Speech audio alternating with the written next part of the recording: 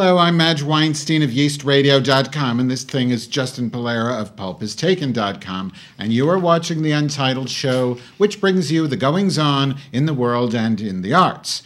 First, I got a boil on my ass that needs to be lanced, and his name is George W. Bush. On Sunday, the moronic, neoconservative, paranoid Bush administration bombed Syria. You heard me, Syria. I guess W couldn't get his rocks off by bombing Iran because they would have lit the Gulf on fire, so instead, Bush got the equivalent of fellatio from the Joint Chiefs of Staff by attacking a farm in eastern Syria. 8 civilians were killed, Syria's news agency reported. 4 helicopters crossed into Syria carrying U.S. troops. The Bush administration has accused Syria of not doing enough to help stop anti-American forces from crossing the Iraqi border, even though it's the U.S. that's in charge of the Iraqi border. The Bush administration officials will likely retire soon and write books about how bad Bush was so they can make money and endorse Democrats. Putzes. Death row prisoner Troy Anthony Davis has been granted yet another stay of execution, this time 3 days before his scheduled execution. 7 of 9 of the non-police witnesses who originally testified against Davis have recanted their testimony. Several of these witnesses claim that police actually coerced them into testifying against Davis. The 11th Circuit Court of Appeals in Georgia gave Davis's lawyers 15 days to file documents with the court. These documents support the claims that Davis is wrongfully being held. This is ridiculous and has been going on way too long. Please go to Amnesty International's website and learn how you can help not only Troy Davis, but all death penalty prisoners in general. Nobody has the right to kill, not even the state, especially not the state. Comedian Jerry Lewis, who hasn't been funny since about 1952, made another extremely offensive homophobic slur. Lewis, who currently looks like my dead Aunt Mary, was asked on Australian television for his opinion on the sport of cricket.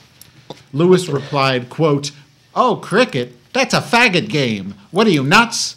This is the second time in the past 2 years that Lewis has used an anti-gay slur on television. Why do we tolerate this drunken tranny mess? Even the newspaper of Alaska's largest city did not endorse the venomous McCain-Palin ticket. Even more damning is the reason the Anchorage Daily News did not endorse McCain was because of Governor Palin's presence on the ticket. The paper said, quote, "Few who have worked closely with the governor would argue that she is truly ready to assume the command of the most important, powerful nation on earth, you guys. So please tell me, audience, if the people she currently governs don't think she's qualified to be vice president, then how can you not be an idiot and vote for these people?" By the way, the Financial Times also endorsed Obama for president recently. Oh, and another thing about Governor Palin I wanted to mention. Just how wicked is a woman who would name her retarded child after a math class? Bitch. The United Nations reports that the gap between the rich and the poor continues to expand at an alarming rate. A UN report revealed that several major U.S. cities, including New York, Washington, Atlanta, and New Orleans, have levels of inequality that rival cities in Africa.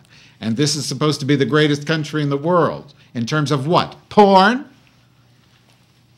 Well, that's it for me, and now it's time for Justin. As soon as we adjust and trade, I'll trade you the keyboard for the dog.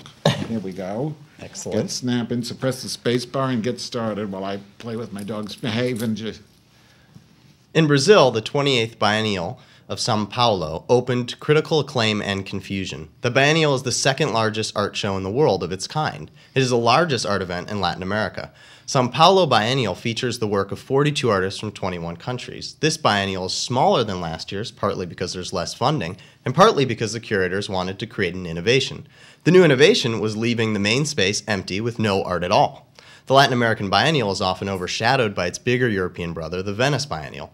But this year's exhibition, titled Em Vivo Contato, or Live Contact, is small for a reason. The curators transform the exhibition space into a void where artists can come together and perform publicly. The public space as art exhibition is also a radical idea pointing to a change in the art world. In the midst of global economic downturn, the Void exhibition is a celebration of new possibilities for public art. In the perpetually unstable Latin American political arena, the biennial remains the only constant. In 2003, when Olga Viso, then director of the Hirshhorn Museum in Washington, D.C., was asked who are the most underrated artists, she named several important women and Latin American artists. Now, with exhibitions around the world focusing on women and Latin America, those artists are finally getting the attention they deserve. Viso stated the contribution of Cildo Meireles to conceptual art has not yet been fully acknowledged. 5 years later, Meireles has a solo exhibition at the Tate Modern in London. Viso also named Ana Mendieta, Jesus, Rafeal Soto, and Guillermo Kuitca. Mendieta had a retrospective at the Whitney Museum of Art in 2006, but that exhibition left much untold. Unseen Mendieta is a new book by Viso. This is her first book as newly named director of the Walker Art Center. The book explores previously unpublished photographs and drawings tracing Mendieta's roots back to Cuba. In Gothenburg, Sweden, the Mexican photographer Graciela Iturbide receives the 2008 Hasselblad Award. The international award is granted to a photographer for a lifetime achievement. Iturbide is considered one of the most important Latin American artists in the past 4 decades. Her photography captures everyday moments in the life of Mexicans. The visual power and beauty of Iturbide's photos elevate documentary photography to fine art. In Florida, the Miami Art Museum announced it will premiere the first comprehensive survey of Guillermo Kuitca. The Argentine-born artist has spent the past 2 decades exploring social space in painting. Kuitca is a major influence in contemporary painting. The exhibition titled Everything will trace the evolution of Kuitca's work through 50 large-scale paintings.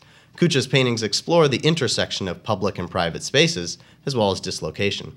In New York City, the young Brazilian artist Beatriz Milhazes is taking the city by storm. She has a solo exhibition at James Cohen Gallery, as well as 3 limited edition projects. Milhazes has a tapestry, a textile, as well as an artist book. She recently created an installation in the windows of the Contemporary Art Museum in Tokyo. Her work comes out of a long tradition of Latin American abstract painting, and it captures the motifs of modernism through the lens of a Brazilian.